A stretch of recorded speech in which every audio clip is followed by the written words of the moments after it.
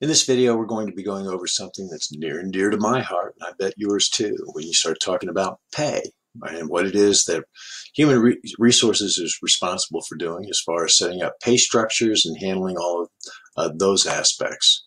Now, first of all, you have to make some decisions about pay as far as an organization is concerned. It can be something that's very strategic as far as what is it that you're doing to attract, to recruit, to hire, and to keep people that you need as far as their talent is concerned.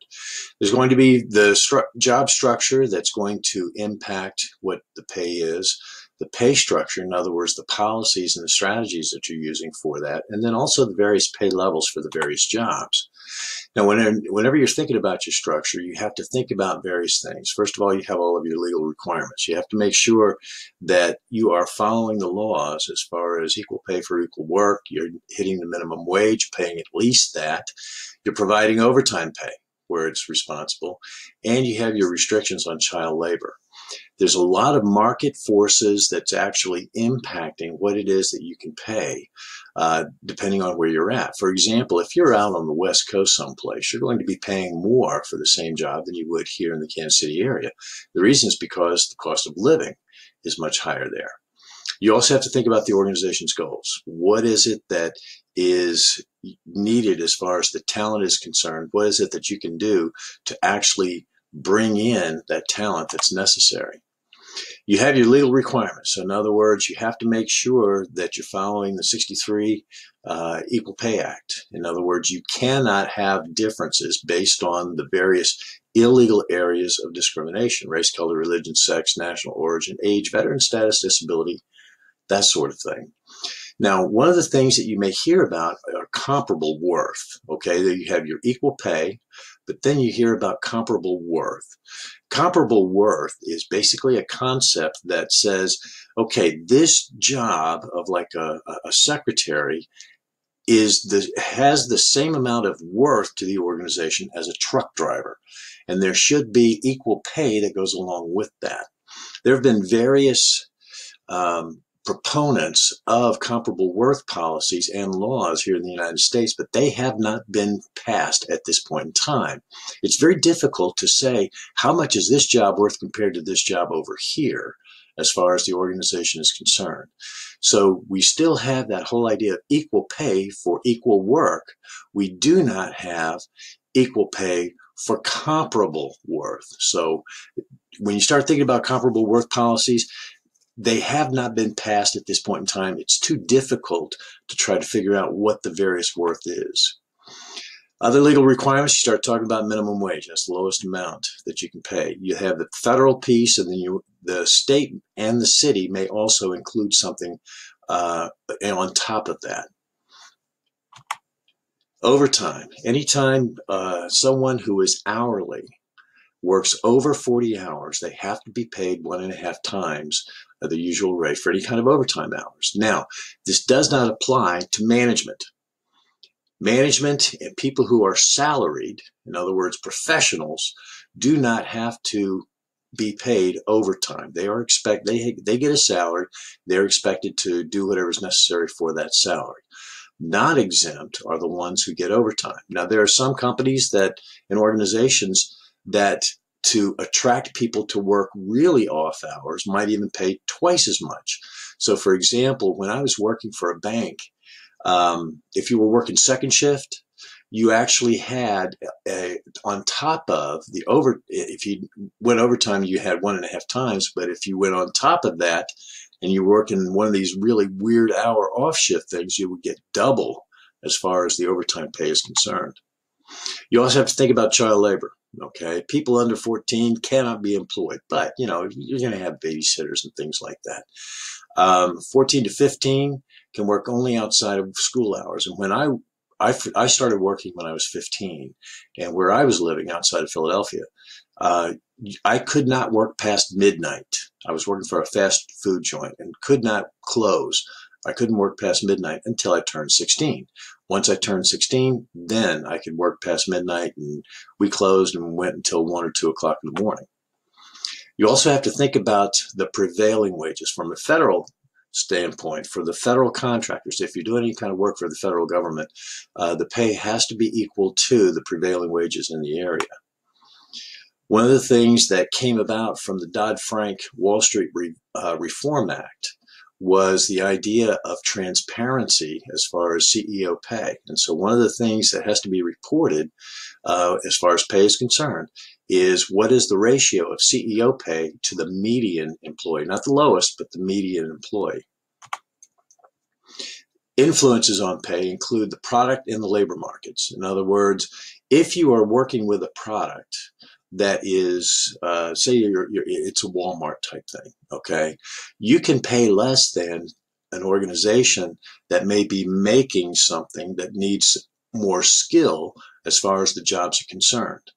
The other thing to think about is the labor market. In other words, where is it that you're actually drawing your labor from for those various jobs? You have to be able, you're in competition with all the other companies around in your area. And so you have to be able to compete with them as far as the pay is concerned to attract the people and the talent that you need. In deciding what to pay, what typically happens is you set up a range, all right? And in that range, you have a low and a high as far as what's going to be paid for a job. The market rate is going to be setting some things, and you have to determine for your own organization, do you want to pay market? Do you want to pay above or below market? Lots of companies report their pay for their jobs to various organizations, okay, like the Bureau of Labor Statistics and SHRM and things like this. The whole idea behind this is so that people know how to compete and what it is that they can do as far as paying their talent. You have to come up with what's called a compensation philosophy. In other words, where is it that we want to pay? Do we want to pay at market or above or below? And if you think about it, market is at the 50th percentile. In other words, 50% of the people in the companies are going to pay more, 50% are going to pay less. Once you determine your philosophy, then you can start setting your rates. Now, the thing is, different companies will do different philosophies based on what they're trying to accomplish. So, for example, when I was at Marion Labs, our pay philosophy was we wanted to pay at the 90th percentile of premier pharmaceutical companies. We didn't want to be the top payer, but we wanted to be very competitive as far as pharmaceutical companies. So you're talking about the Mercks and things like this. And so because we had to attract scientific talent and sales talent and things like that from around the country. So we were competing against them, and also for the hourly stuff, we were competing within the Kansas City area. So our philosophy was to pay above market to attract what it was, to attract the talent that we felt that we needed.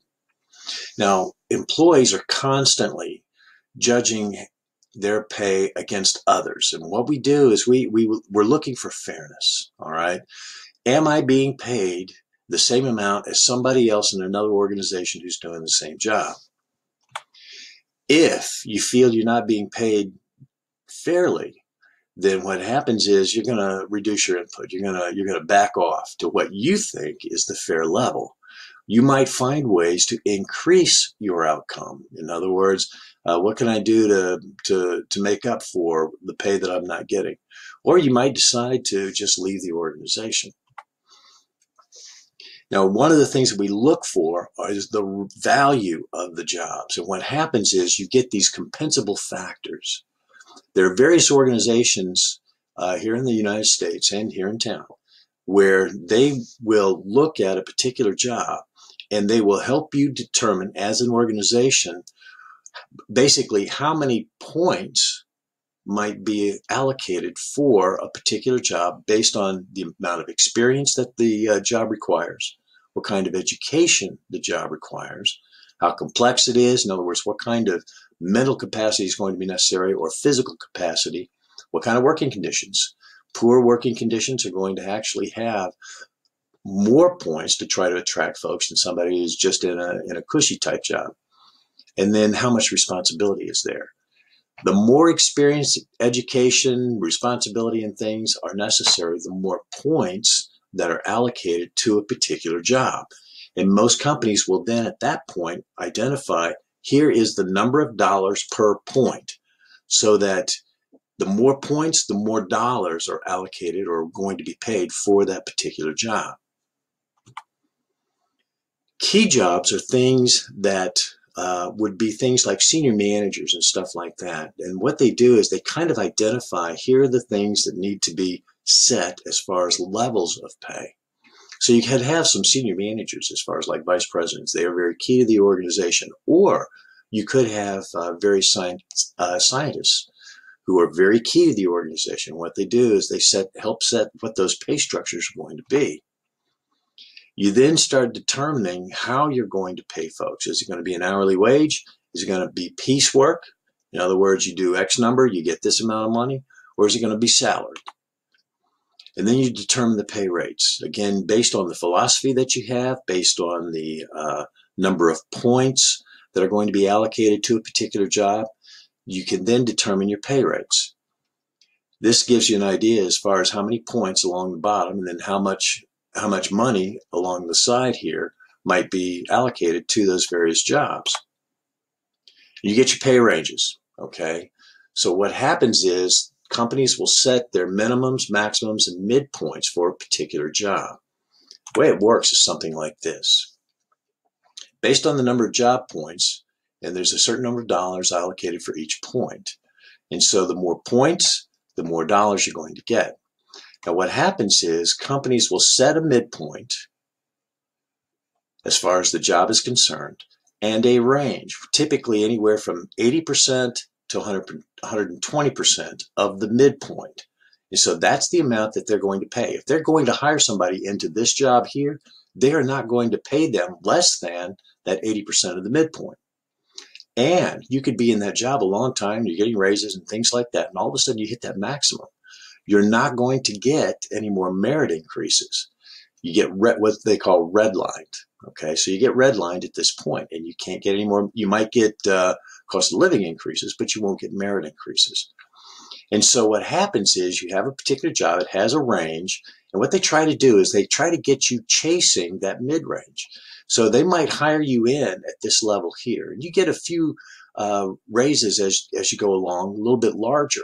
Once you hit that midpoint, the raises start getting a little bit smaller as far as percentage-wise is concerned, because what happens is every year that midpoint changes a little bit. It goes up a little bit to adjust for the cost of living.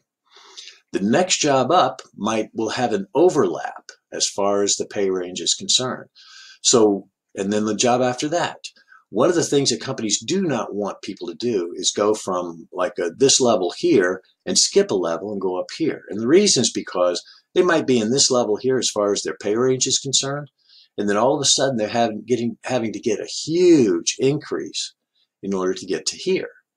So what they typically want to do as far as promotions and things like that is get people to go stepwise as far as the various levels are concerned. So this is typical of the way they set their job pay grades and the ranges that go along with it. Now, there may be other pay differentials. In other words, let's say that when I was working for the bank, the pay differential for night shift, if you were working second shift, I think you got a 10% differential. So in other words, whatever the pay would have been for day shift, night shift, the second shift, got 10% more. Third shift, which is what I worked, we got 25% more. So in order to attract people to work from 11 o'clock at night until 7 o'clock in the morning, they had to pay 25% more from the regular pay for a particular job. Now, some of the alternatives to job-based pay, one of the key is, there are a couple of keys. First of all, the delayering. In other words, you're going from multiple job levels. In other words, you might have scheduler 1, scheduler 2, scheduler 3, manager, this sort of thing. And what they're doing is they're reducing some of the layers. They'll just say scheduler. And what they do then, if we go up to here, they increase that range. So it might go to 130 or 140% of the midpoint. The reason for that is because they're taking out some of these things here. When I was at pharmaceutical company, when I was at Marion Labs, that's one of the things that we did. We had very wide ranges as far as a job is concerned. And the reason is because we wanted people thinking in terms of a career. Another alternative to job-based pay is skill-based pay. In other words, one of the things that happens is you go through training, you build a particular skill, you get an increase as far as your hourly rate is concerned. Now, if someone is doing military duty, let's say that they are reserves and they're called up for a year or something along those lines. That happened to my son. He was Navy for 4 years, and then he went Army Reserve. And when he was in the Army Reserve, he got called up for a year to go to Iraq. His pay during that time for the company, when he went back, was adjusted to what he would have been making had he not been serving. Then you have pay for executives. Now, a lot of people think that executives, okay, like the senior vice presidents and the presidents and things like that, are making all this money in cash. That's not true. On average, only about 12% of the money that they are paid is actually paid in salary. Another 22% on average are paid by bonuses. In other words, they hit profit levels and things like that. A majority of the pay that executives get are primarily from stock and stock options. The whole idea behind it is if you have the president of the company and that president is working towards increasing the value of the organization where the stock actually goes up, you give them stock, they would then be motivated to try to increase the value of that stock. They want that stock to go up so that if they sell it, they've made money. So the whole idea behind this is, as far as CEOs and senior managers are concerned, it's not just salary that they're being paid. A majority of their compensation comes from stock and stock options. So those are some of the key points as far as this chapter is concerned. If you have questions, please just give me a shout.